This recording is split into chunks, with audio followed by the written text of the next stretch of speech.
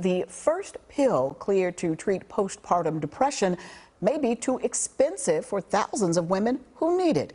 Zurzuvae was approved by the FDA in August to help the 1 in 8 women who suffer from severe depression after giving birth. The advantage of the new drug is that it's fast-acting, taking effect in as little as 3 days.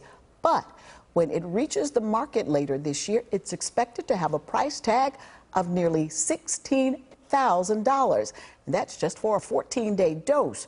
Right now, it's not clear whether insurance will cover that cost.